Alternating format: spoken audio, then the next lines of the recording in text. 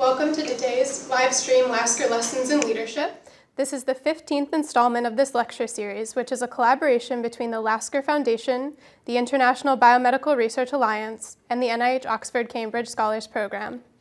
These lectures aim to provide strategies for developing leadership skills, stimulate a sense of leadership responsibility, and encourage trainees and tenure-track faculty to seek out opportunities to be leaders in their biomedical research careers.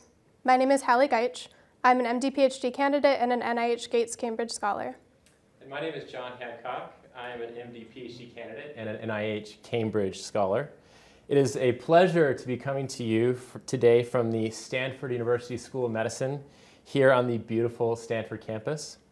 It is my honor to begin by introducing Dr. Michele Monje Deisseroth. Dr. Monje Deisseroth received her MD and PhD in neuroscience from Stanford University and completed her residency training in neurology at Massachusetts General Hospital, Brigham and Women's Hospital, Harvard Medical School Partners Program, and then returned to Stanford for a clinical fellowship in pediatric neuro-oncology.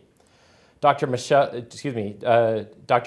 Deisseroth is a professor of neurology at Stanford University and an investigator at the Howard Hughes Medical Institute.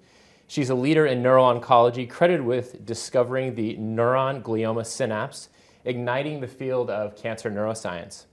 Her research focuses on the intersection of neuroscience, immunology, and brain cancer biology. Her group studies the regulation of healthy glial precursor cell proliferation, new oligodendrocyte generation, and adaptive myelination.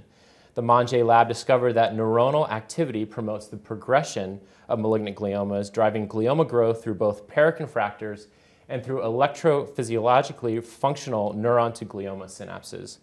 Dr. Monje's research spans from basic molecular studies to clinical trials. Her work has been recognized with numerous honors, including an NIH Director's Pioneer Award, a MacArthur Fellowship, the Richard Lounsbury Award from the National Academy of Sciences, and an election to the National Academy of Medicine. It's now my pleasure to introduce our next guest, Dr. Karl Deisseroth. Dr. Deisseroth earned his undergraduate degree in biochemical sciences from Harvard University, then his MD and PhD in neuroscience from Stanford University. Remaining at the Stanford University School of Medicine, he then completed his postdoctoral training, medical internship, and psychiatry residency. In his current position as the Stanford D.H. Chen Professor of Bioengineering and of Psychiatry and Behavioral Sciences, and as a Howard Hughes Medical Institute investigator, he is best known for his extraordinary contributions to neuroscience in the form of new technologies to study neural circuits and neural function. His lab is responsible for the creation and development of optogenetics, in which elegant optical and genetic strategies are combined and applied to study normal neural circuit function as well as dysfunction in neurological and psychiatric disease. Additionally, the Deisseroth lab pioneered the use of hydrogel tissue chemistry, including the technology known as Clarity, a tissue clearing method that transforms intact tissue into a nanoporous hydrogel hybridized form that is fully assembled but optically transparent and permeable to macromolecules. His prolific work has resulted in his inductions into the National Academy of Engineering, National Academy of Sciences, and National Academy of Medicine, as well as countless prestigious awards, including, of course, a Lasker Award in 2021. Dr. Deisseroth's work entered the literary realm with the 2021 publication of his highly acclaimed book, Projections, A Story of Human Emotions, in which he explores the intricacies of the human condition through clinical stories, poetic descriptions of basic science discoveries, and memoir. I'd highly recommend it to all students listening today. Dr. Monje and Dr. Deisseroth's careers are models of what can be achieved when a spirit of intense curiosity and wonder is applied to the bridging of basic scientific research with clinical care of some of the most difficult to treat conditions known to modern medicine. Thank you for joining us today, both of you. We look forward to an inspiring and illuminating conversation. A few quick points to the audience. Thank you for your attention today. As time allows, we will be taking questions using the chat function of the live stream at the conclusion of the interview. We have so much to get to, so I'll begin with our first question. Both of you have these extraordinary bodies of work that really bridge the gap between clinical medicine and basic science. How would you say that your clinical work has sort of influenced your research and vice versa? And also, what advice do you have for students who wish to pursue truly translational research in the future?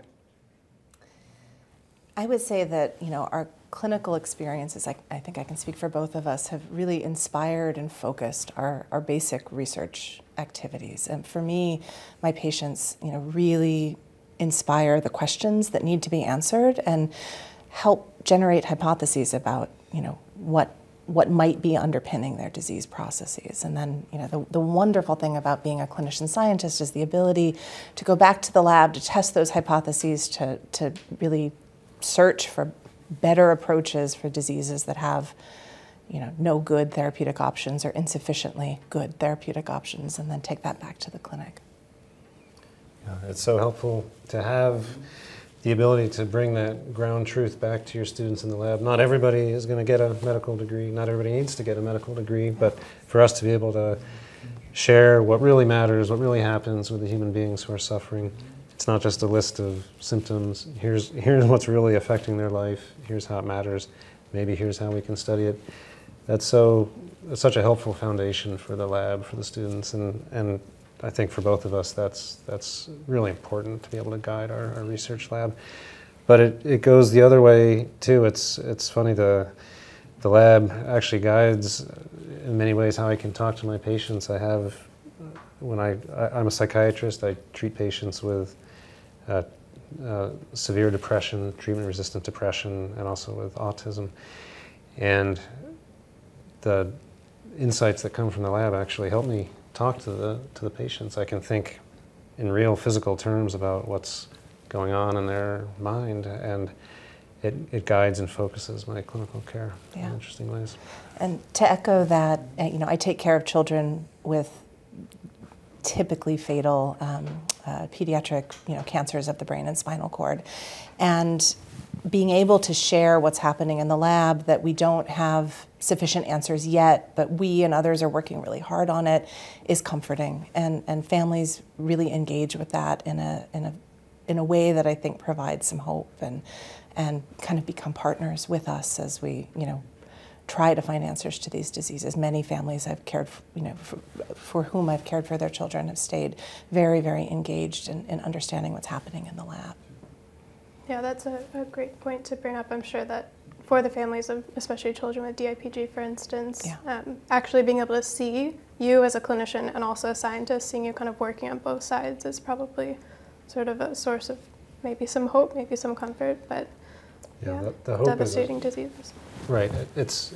And the patients and the families, hope is a big deal. They know that we're not going to be able to bring the research findings immediately to help the person who's in the clinic right away, but it still matters so much for them to know that it's hope, that this is not the end of the road, and to hear it could be 5 years, it could be 10 years, 20 years, that's okay for the families. They just need to know it.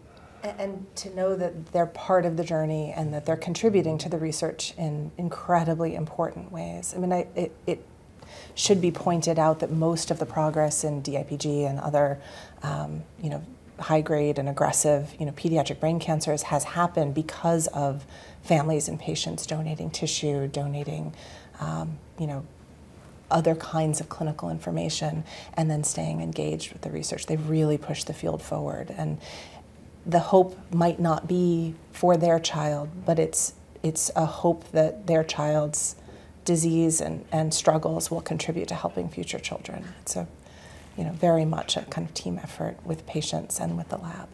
And we have patients and their families come and visit the lab pretty frequently. It's really, I think, an important part of achieving closure and seeing some meaning in what is otherwise a difficult to imagine tragedy.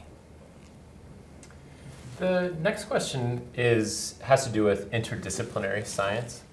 I personally have been very impressed with looking at your work for both of you, that you're able to collaborate with lots of different people, doing lots of different types of research from lots of different backgrounds. How do you manage that? Do you have any advice about how to lead these large projects? Humility is important. I mean, if we had the answers, then I would have treatments for all of my patients, and I don't. And so I seek diversity of perspective and collaboration in our own work and in collaborations with others. So I think it's wonderful to see things from a different perspective and to try to, achieve synergy of combining fields, that have not previously, intersected before. Mm-hmm. So I think it's hugely important, and I approach it with great humility because I know that I don't know the answer, and that's why I show up to work every day. Mm-hmm. So trying to learn from everybody around me. Yeah, I mean that's a great way to put it. We know in psychiatry as well that we're so far from having the bedrock of understanding that we need to really design precisely targeted treatments. We're getting there, but we know we have a long way to go. And the brain, there's not an organ in the body that needs as much interdisciplinary cooperation as the brain. It's genetically the most complex in terms of gene expression profiles. It's anatomically the most complex in terms of the number of cell types and their interconnections. And from an engineering perspective, it's by far the most complex with the tiny signals that are fast and intertwined and vulnerable elements that go together to make the circuit.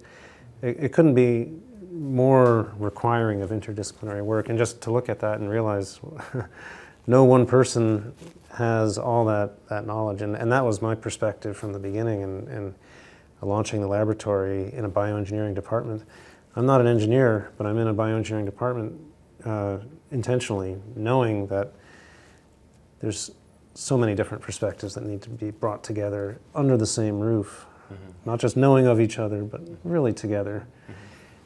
To make headway. And that comes with challenges. Of course, you put engineers and doctors and biologists in a room, and sometimes they don't know how to communicate necessarily very well with each other. They might not even like each other very much. And so there it's get people past that initial energy barrier of learning how to talk to each other, learning how to appreciate each other's unique perspective, what you can bring.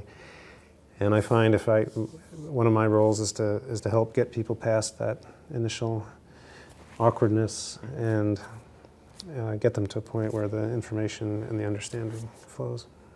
Just as a quick follow-up question to this, when you first sit down with an idea of a project with all these different people, how do you know that it's going to be successful? Maybe you don't, I don't know, but is there a way to be able to see the end result potentially?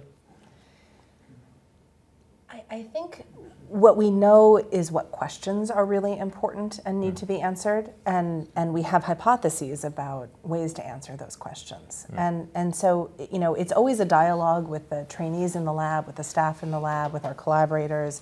I think if there's a exciting question, people come to the table and work together to try to answer it. And then soon after beginning the project, you start to know, if it's moving forward in a way that is informative. It may or may not support your hypothesis, but if you're learning something from it, then it's a project with legs. Yeah, that's right. And also, I will say, sometimes if something is new enough, and if it has enough intrinsic appeal, it's maybe worth doing anyway, even if it is really unlikely to work. And that might... It's not quite as simple as that. Of course, you have to think about what is something that we're going to get out of it. But if something is new enough, you'll get something from it. You'll have an insight that couldn't have come about before. And so that's one perspective I try to share with the people in my lab is if a potential project has a certain looking at the new part of the sky with a telescope in a way that it hasn't been looked at before, you should just do it. And if something's new enough and beautiful enough, try it. I mean, I think that the challenge that we try to teach our students is to ask questions in a way that you will discover new truth. Now, it may not support the hypothesis that you set out to test. But if you design your experiment so that no matter what you find, you've learned something important, then there's always a reason to move forward. Thank you. Sort of just one more follow-up question to that. Obviously, you guys are both at these very interdisciplinary labs.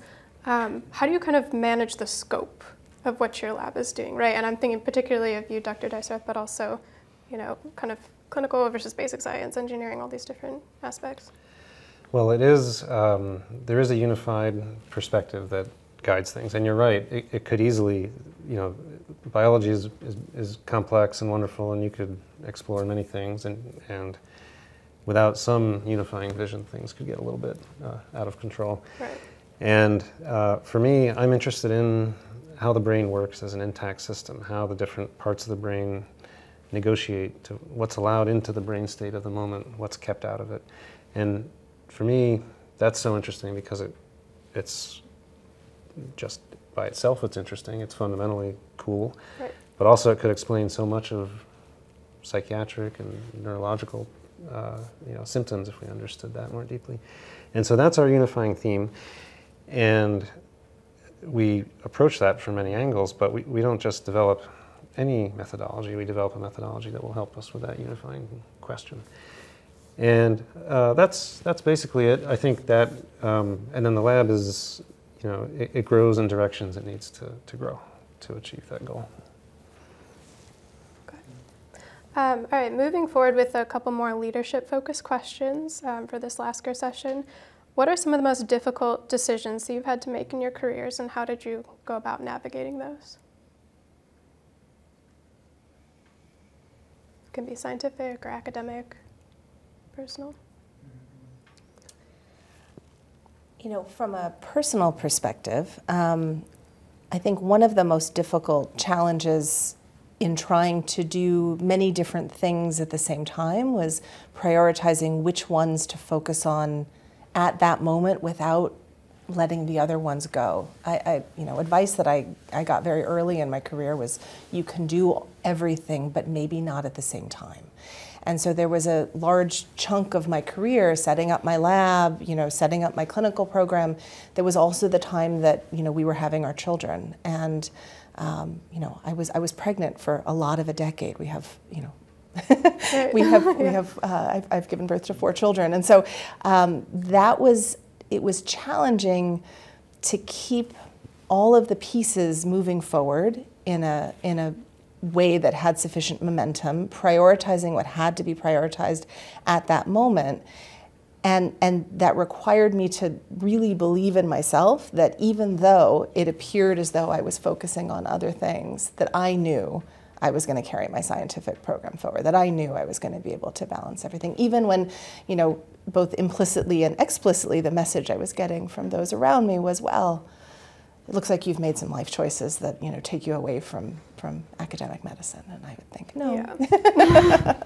I'm not making those choices. I'm choosing to make a new human being right now. And, right. I will get that paper out next year, So just sort of, seeing the long vision and staying kind of true to that was a challenge for many years, but worked out in the end. So I guess the message is sort of perseverance and believing in what you see as the path of your career, not what others might perceive at that moment that you're doing.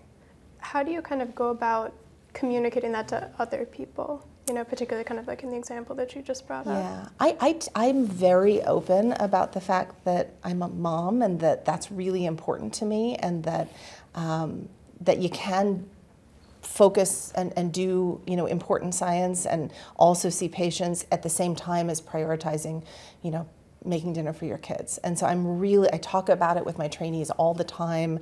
I actually start almost every lecture, which usually starts with a broad consideration of neurodevelopment, with baby pictures of our kids and kind of talk about neurodevelopmental processes, because it's a great intro, but also because I want the trainees in the audience to know that I have kids, and I'm very open about that it was okay. Because the message that I got when I was early in my career was that it was a choice, that you could either have a successful, big career in academic medicine and science, or you could choose to be a parent. And the two are absolutely not mutually exclusive. It does take some balance, it does take some sacrifice, but it is completely possible, and I think it's important to kind of demonstrate that. And I try very hard when I visit institutions, when I meet with groups of trainees especially, to open myself up to those kinds of questions. We can talk about, neuroscience, we can talk about pediatric neuro-oncology, or we can talk about balancing parenthood and science and sort of that work-life balance, and whatever questions people want to ask. It's usually a really nice mixture of the two. Yeah, I also try to be very open about, I'm going to pick up the kids, and I say that to my students and postdocs, trying to role model that this is important, this is normal. To your question, the other hard choice I think that we both had to make was, as MD, PhD, practicing physicians, do we continue seeing patients or not? And if we do, how to do it? And both of us made the decision, despite all the potential challenges, to keep seeing patients. And Michele sees patients more than I do. It's a bigger part of her life, but it's actually growing on my side too, even now. And it's a choice that is very personal, very individual. For some people, it's the right choice to take the medical training. That's a given. That's a nice foundation, and go on and do pure research. But for both of us, it was. It really mattered to keep seeing patients, and we're both seeing that it's helping us in our science, and it's helping us to advance medicine as well. And I'm really glad we did it. I understand it's not a path open to everybody, but I would encourage the students, the MD, PhD students, to really think hard before giving it up. That there's, you may not, although it's hard, you may not see all the potential opportunities right away, but they'll come and they'll be big later. So if you can, stick it out. And just to echo words that you used earlier, it really grounds your science in such an important way to continue to see patients. It really frames and focuses the scientific questions you need to ask, and it's important to bring your lab perspectives back to the clinic too. I think this is an excellent segue to our next question, which does, well, first off, I just want to say thank you. Your words are very moving. But one of the reasons why we wanted to interview you both together was that you are a married couple with a demanding career, with 5 children. There's a lot on your plate. And it sounds like, we've heard a little bit about your past. But what about today? What does your average day look like? And someone asked recently, how do you get through breakfast? We could start with today. You want to start with today? Sure. Today was already interesting. Today's been interesting, yeah. So, I think maybe one first principle is that every day is different. And so, we kind of strategize a little bit the night before, who's going to do pickups, who's going to do drop-offs, what deviation from the norm, which is the norm to deviate, needs to happen. So part of it is just collaboration. Yep. And today is interesting. Michele's on calls today and has been, and so fielding, acute, very serious medical issues at the same time as running her lab, and as we get the kids, off to school, all that's going on. Today, today I opened up a new clinical research room in the hospital. We had our first patient in there. There was a lot of very interesting work going on. But all that against the backdrop of the kids, and so woke up reasonably early, made breakfast, made lunches, but it's and as Michele said, a lot of communication, a lot of treating each day like a new puzzle, and we solve it together. Yeah, I think that's part of the perspective that's important is flexibility, elasticity, realizing that things have to shift and be malleable on a moment-to-moment basis. Yeah, and learning how to multitask really well is a key skill.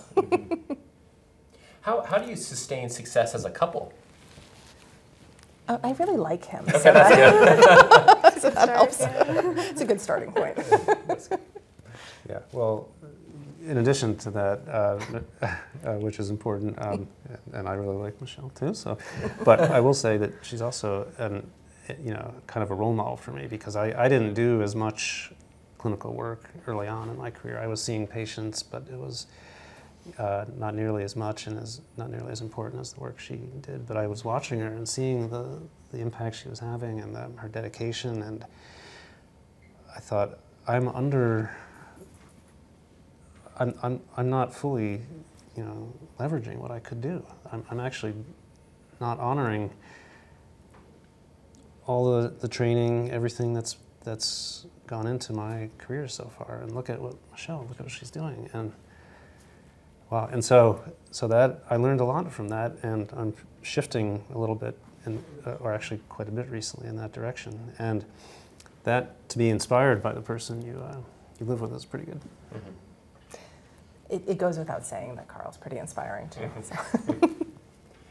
Maybe one last follow-up question with this topic. You do have children, and you are teaching them every day. As you look into the future and see where science is moving, what are some things that you teach your children, whether or not they want to go into science? How do you best prepare a rising generation of scholars? I mean, we talk about science quite a bit in our house, as you might imagine. The kids have amazingly interesting questions, as kids do, and Karl's especially wonderful at explaining to them kind of the fundamental principles of physics and chemistry that answer their questions. But I think teaching them that there's a process to answering questions and to seek truth, and a way to learn how to do that is a big part of what I think we try to instill in them. Our oldest is actually an MD PhD student. I'm incredibly proud of him. Not everybody in the family might go in this path, but so far it has seemed to be kind of the family business. So. Yeah, it's interesting. We often just talking about things in the world, phenomena of nature. I'll find myself using almost, in addition to sharing the joy of, how that's cool, how does that work? I'll find myself also using almost scientific constructions of how to think about it, how to talk about it, how to ask the right questions about it if you're interested in how it works. And to see how quickly the kids pick that up is pretty amazing, and to see them use that in their own life. So we that take nothing away from just the wonder of being alive and all the amazing things in nature, but also to give them a way to say, hey, I don't have to just accept it. I can dive deeper. I can explore it, and it's really fun to give kids the power to ask those questions. I mean, they're going to ask questions anyway, but to help them frame their curiosity is really, it's an amazing experience. Thank you. All right, so our final prepared question for you before we go to questions from the chat is, what are you most excited about lately in your own research? This can be as broad or specific as you want. My research is focused kind of on the intersection of fields, as we've talked about earlier, really trying to understand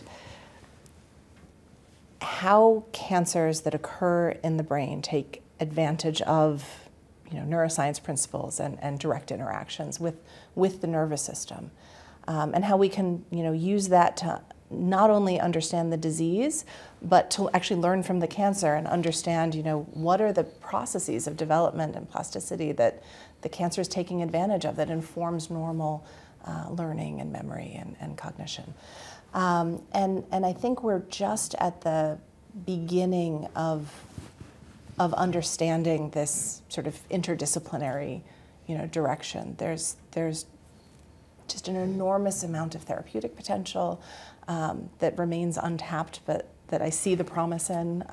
We're learning, it feels like an exponential amount about these interactions every day. And as we try to, appreciate all the things about brain cancers that have been so difficult to understand until now. From this lens, it's beginning to make sense, including the way that the nervous system is able to successfully or unsuccessfully fight the cancer in the context of the brain and spinal cord, including the patterns of progression and spread, including some of the patient experiences that have been, and symptoms that have been harder to understand. And so I feel very excited that in going in this direction, that we and others in the field are going to really begin to sort of break open what has seemed to be, this intractable puzzle.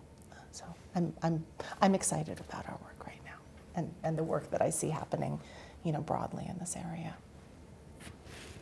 What's interesting is for me, the most exciting aspects right now are on completely different spatial scales, where I mentioned the clinical work we're doing, and this is, brain-wide recording, listening in on the activity of cells all across the brain during altered states, during complex cognitions. We're doing this work in human beings, and then we're trying to do exactly, as much as we can, those same things in laboratory animals, and looking for shared properties, shared principles. That's an amazing direction that we haven't been able to do before, and we've just turned the corner on that. It's incredibly exciting. At the same time, we're continuing to develop and discover these amazing proteins from nature, these genes encoding proteins that are light-activated regulators of ion flow. This is the key type of molecule for optogenetics. And there's a whole part of my lab that's completely invested in understanding the exact, angstrom level positioning of atoms and amino acid residues that govern the function of these beautiful molecules. And the whole part of my lab is discovering them, getting the high resolution structures, making them better, making them different. And I started in biochemistry, and for me that's as thrilling as the systems level human brain function. And the amazing thing is they actually help each other. That's the crazy thing is, working on the positioning of this atom is helping us really directly in the same lab understand aspects of how the human brain is working. So just seeing those threads come together in a really unified way is pretty exciting. Yeah, finding the synchronicity, kind of finding how things function together. Well, you guys sound like you have extremely exciting and busy lives to go from meetings about angstrom level things to interacting with patients and thinking about the future of your research. Thank you so much. So we'll now take a few questions from the chat. I think John will lead us off with those. Yes, we do actually have some that have come in. And please, we'd encourage you, if you do have a question, please feel free to put that into the chat. So the question that came in is about mentorship. Have you had any notable mentors throughout your life? And what are some philosophies that you have on what makes a good mentor? I think I've been very lucky to have really wonderful mentors at every stage of my career. And I think what makes mentorship, I think the principles of mentorship that, have been really important for me and that I try to provide to the people that I have the opportunity to mentor is number one, to, teach people how to ask questions, how to find the answers and how to ask the questions, and to teach them that, to have the confidence that they're asking the right things, so to believe in themselves, to know that they have the tool set to answer these questions and to succeed, and how to navigate that while still being a happy, well-rounded person. Yeah, mentorship is an ongoing process in life. I'm getting mentored these days as much as ever by amazing people. For example, as we grow our clinical side, I'm learning so much from clinical folks, including Michele, but other folks who are so wise and on that side of things, and I try to give back as much as I can. A mentor could be anybody. A mentor is anybody who is honest and willing to talk, and this is a community of mentors. Effectively, is sort of how I see our passage in science through life in science. And I try to give back as much as I can. Any potential interaction is a potential opportunity for mentorship. People that I meet at a conference, elevator conversation. A lot of discussions actually with the book you mentioned, projections. People who have read the book come and ask or send me questions about that are effectively mentorship questions. How do I navigate a path? I'm interested in writing. I'm interested in science. I'm interested in medicine. And I try to provide feedback as much as I can, even if it's not a traditional mentorship role. Do you have any advice for mentees like myself, how they can best support the mentor? Maybe do the work, but in addition to that, it's a great question. I mean, I think it should be said how mutually beneficial the mentor-mentee relationship is. And just as Karl said, sometimes the mentee is the mentor. Mm-hmm. I think, the questions asked, the observations made, the insights, I learn as much from my students, I think, as they learn from me. Mm-hmm. Yeah, I think that's right. So you may think your mentor knows everything they need to know, but it's not true. I can promise you that. So, just share your knowledge, share your wisdom. It's going to be very appreciated and very important. Thank you. There's another question that came into the chat. It seems like you both are very involved with social media and communicating about your science to the community. Do you have any comments about science communication and maybe even your role as scientists in promoting scientific principles and ideas to the broader community? It's a great question. I see social media as a way to express excitement about discoveries in the literature, as a way to also communicate about our own discoveries and kind of clear language that is understandable. I think it's really important not just to make a discovery, but to make that knowledge available to people. And sometimes making that knowledge available means not using Greek and Latin, but actually just explaining it in a word or an animated short or a cartoon. That conveys the discovery, that conveys the principle without in easily understandable language. So I think it's our responsibility to communicate the discoveries as much as it is to make them. Yeah, that's right. My personal perspective, I know there are a lot of different ways of approaching social media. I don't think it's a great way to have a conversation. That's my perspective. I don't find it's a good way to get deep and get honest. And I think, as Michele said, it is a great way to just say, hey, here's something that people should know about, and here it is in clear terms and accessible phrases. That, I think, is as much the mission of a scientist as anything, to share with everybody, literally everybody, what's been found. Thank you.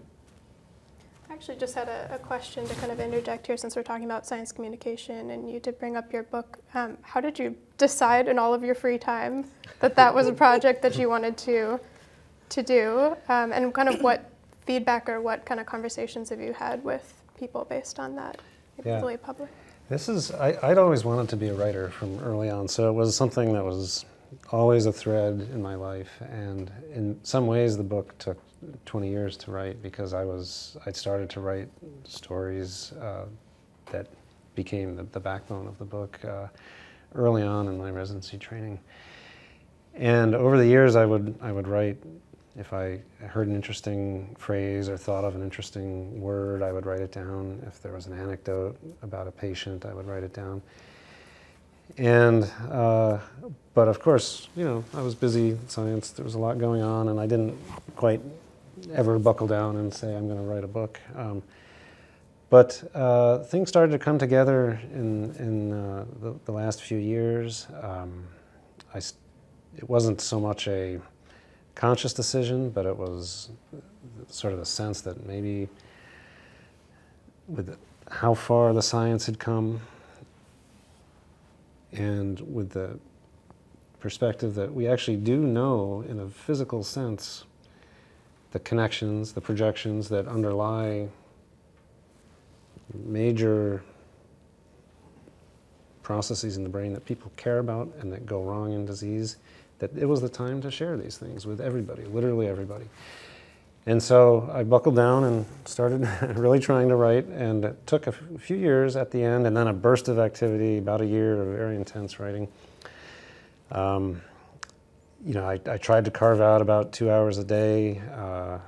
Usually from like 1 to 3 a.m., just to be clear. Which is, that's the best time to write, actually, fortuitously, because that's when you're most, at least when I'm most creative, because I've cast aside the strictures of academic writing and thinking, and I allowed myself to have more of a literary sensibility, and it actually helps to be a little disengaged from your daytime job.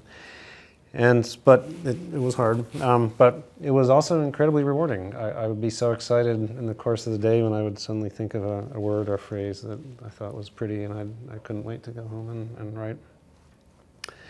And there were some hard decisions, though, to make. You know, anytime you write, you have to, first of all, ask, what is the voice? What am I trying to do here, really? What's the style? I knew for me, an absolute red line was I had to be completely true to the science, that I wasn't going to dumb anything down, I wasn't going to bend the truth at all. And that it wasn't always obvious how to take that path and truly communicate with everybody, which was my other goal. I didn't want it to just be for, you know, scientists, because I thought this was something that needed to be shared with everybody. So that was the thread to navigate. And interestingly enough, psychiatry was, I think, the glue that brought it together, because this is something everybody thinks a little bit or a lot about how their brain works and how people in their family, their friends, things that work well, things that don't work well. People see that, they think about it, they care about it, they wonder about it, they're curious about it, and it was that was the bridge, and allowed me to, I think, to tell things in an accessible way that also stayed true to the science. So that was the challenge, that was the path taken, but it was also very liberating. So for anybody who's thinking about writing, scientists or doctors, it can be really a transformative personal experience. You can discover things about yourself. I saw themes in the book that weren't clear to me until the book was written, and they were themes about my life. And so it's a process of discovery. And then it was also, in a way, it helped my understanding of my patients too, because I would, in each chapter in the book is focused on a different domain of psychiatry. And in the chapter on schizophrenia, I allowed myself to write in a sort of a fragmented way, in ways that mimicked aspects of the thought disorder and the thought blocking that happen in schizophrenia. And in the bipolar chapter, I allowed myself to write in sort of an exuberant style that captured aspects of the emotions of mania. And that process helped me really connect with my patients more as well, trying to inhabit that space even more than I had before. So I think it made me a better doctor as well in the end. It's really fascinating to hear you discuss kind of how you wrote each of those chapters in the different kind of style. I know when I was reading the book and I read the section about back when you were a resident, I think treating a little girl with DIPG, and then realizing that you ended up being married to kind of an expert in that specific condition. It's really an interesting way that life kind of comes full circle, I suppose. Yeah, that connection was very meaningful for both of us to see. We do have another question in the chat. How do you balance seeking high-impact findings versus clinically meaningful or necessary research routes? Well, they're not mutually exclusive. So, you know, I think, again, personally, I follow the science, and sometimes that results in a discovery that is, you know, somewhat incremental, but really practically important, and that's an important thing to do. And sometimes you follow the science and you realize there's a huge unanswered question, and that ends up being a little bit more of a, big impact, scientific, publication project. And they're both really important, and they're also not mutually exclusive. So, again, just follow where the questions take us. I think that's right. I think we don't, also in my lab, we don't frame things that way, this is going to be high impact or this is not. It's more, if there's a unifying theme in project selection, it's what wouldn't get done if we didn't do it. I think that's a theme we try to adhere to. We're not interested in winning a race to something because it would be done anyway, so why do it? And that I think is valuable. It's not so much about impact, it's about how can we take this opportunity, this moment in time, and make the most of it. I think we have time for one more question. And the one other question that came in is, how do you go about finding advocates for your research career versus mentors that you found along your path? Maybe this, I think, goes back to a little bit to our previous discussion earlier. Yeah. It's an important distinction. Advocates for your research career can come from many different sources, as can mentors along the path. And so it's wonderful if that, it's in the same person and it's somebody that you trained with, and that's one way to find a great both mentor and advocate. But sometimes it can just be, somebody that you meet at a scientific meeting or in the clinic who you establish a good relationship with, and you maintain lines of communication, and when it comes time for advice, you reach out to them. When it comes time to apply for a job, they could write you a very strong recommendation because or make some phone calls or advocate for you because they've gotten to know you along the way. So I think those people can be found both in your own laboratories, but also, or in the laboratories that you join, but also elsewhere in your professional lives. Yeah, and I try to stay as accessible as possible. I know it's not always easy, but as Michele said, it could be someone, it could be an encounter in the clinic, at a scientific meeting, conversations that establish that this is an opportunity for advocacy could happen anytime, and I look for those opportunities to help advocate for people. So. Now it can be, it's not always, it's easier said than done, right? How do you strike up those conversations and all that? But again, if I could pass that on to the students, I think certainly we, and I think maybe many more people than you might think are really looking for opportunities to advocate and help. Absolutely. Thank you both for giving us the opportunity to ask you all of these questions. We've really enjoyed our conversation here today. And these answers really help give us insight, I think, into your science, but also your lives in and outside of the lab, and sort of how those things are all quite intertwined. So now it's my pleasure to invite Dr. Claire Pomeroy, the president of the Lasker Foundation, to present you with these awards in recognition of your time here today. What a fantastic interview. And thank you, all four of you, for a great conversation. On behalf of the Lasker Foundation, I am pleased to present you with these little mementos of our day. And I really want to say that you are a science power couple. You are role models for our students and for me. And I thank you for doing that and for all the impact that your science has, all the difference that it's making for patients, making the world a healthier place. Thank you. Thank you. I would also like to invite everybody to join us for our upcoming Lasker Lessons in Leadership program. It will feature Dr. Dennis Lowe, the 2022 Lasker Award winner for non-invasive prenatal testing using fetal DNA to diagnose Down syndrome. He's gone on to use circulating DNA in all sorts of fascinating fields. That will be May 16th, 2024. We hope to see you there. Thank you so much for a wonderful interview. Thank you.